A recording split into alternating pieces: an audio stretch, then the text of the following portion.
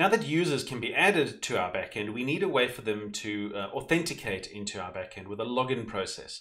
So we're going to go ahead and create a login Lambda function that users can use and that the username and password will be submitted to from our front end.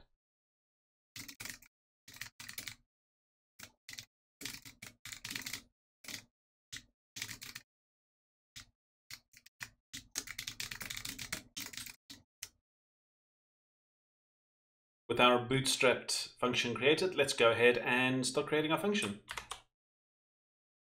Going to our login Lambda function here, I'm going to start looking at authenticating users, but I also want to create a schema for what users can submit. And essentially submissions, because this will also be a post request, the schema submitted will be the same as the create user request schema. So I'm essentially going to copy and paste and rename this.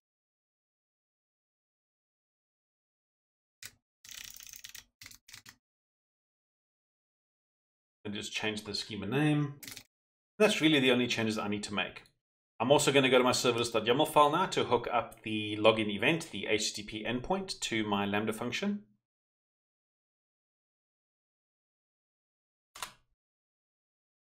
Because it's so similar to the create user, I'm going to just copy and paste that for now and just make the small changes that I need, such as adding login to the path. This is an action performed on a user, so I'm going to create a login endpoint.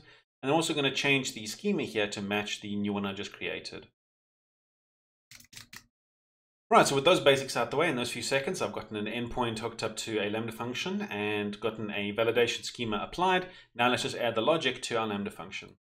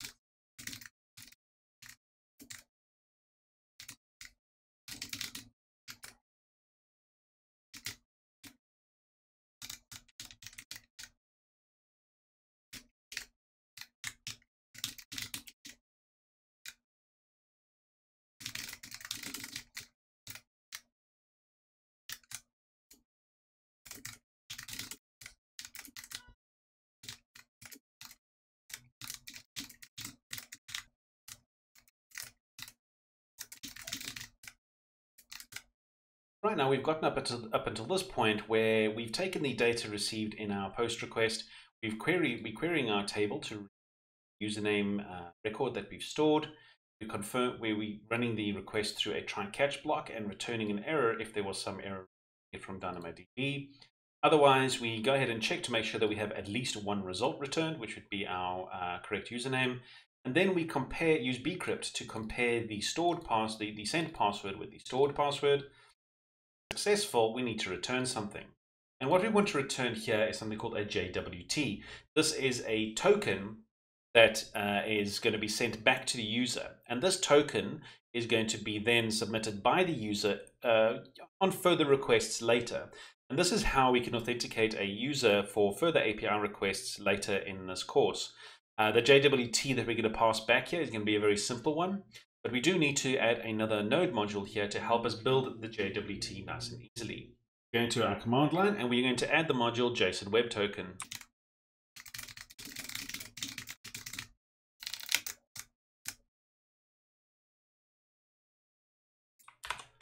And with that installed, let's add it to our Lambda function.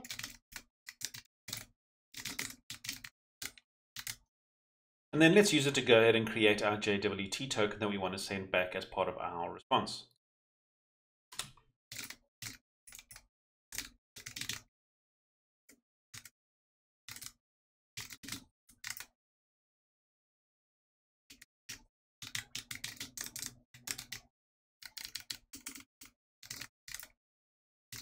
As you can see here, we're creating a JWT token by giving it a payload. With JWTs, you can add a payload of data to the JWT that can be read by the client or by other services down the line. And we're just going to add the person's username here. And then we use the token that's generated with the JWT sign process and add that as a response in our body to our request. Because we have a response here already, this 200 response here doesn't necessarily make any sense. This will only be hit if we don't have a successful response. So we probably want to just return an error response. And in this case, we're going to use a 404 because that would mean that the user item was not found. And we can remove the body for that because the 404 basically means what we want to tell it. In this case, our login function is now complete. We have everything we need from retrieving the user record from the DynamoDB table, confirming that there is only one item, comparing the passwords, generating the JWT that we need as a token for future API requests, and then a response back to our user. Let's go ahead and deploy this login function and give it a test. Before we do that, let me fix my quick typo here.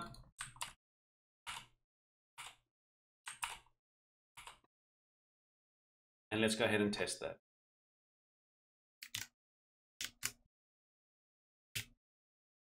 Now that our response is complete, I've got a token that is created here using our JWT sign function. And in the payload, I want to add the username, as this will then be accessible to the front end as well as other API calls in the future. But as part of the sign process, we need to add a secret value that only we know so that we can decode this payload later. This is being done using an environment variable. So in our serverless.yaml file, we need to create this environment variable. And here we're going to use a feature of Serverless Framework Pro to add a parameter to help us store the secret.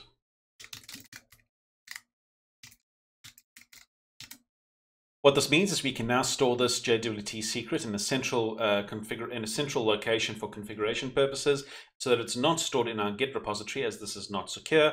So let's go ahead and add that to our project now in the dashboard. Here in our dashboard, I'm looking at our deployment profiles, and I'm going to go to my dev profile, and I need to add an additional parameter to that. And I'm going to make some random key here. I'm also going to encrypt this key so that it's not visible to the naked eye. And now I'm going to add it. And my new parameter is successfully added. What adding this param means is that at deployment time, this string here will be replaced by the value stored in the JWT secret parameter that I added in our dashboard. And if I happen to switch to a production profile, I can add a different JWT secret for production. I could make it a longer secret to make it more secure. I can do things that are different to develop an environment thanks to the differentiation between my profiles. So let's go ahead and deploy our Lambda function to our service and give it a good test. With our function now deployed, let's go ahead and grab the call request so we can test this. Again, I'm going to do this by going to my dev instance, going to subscriptions, and under login user post, I can now find the call request and just copy that. And on the CLI, I'm going to run my command.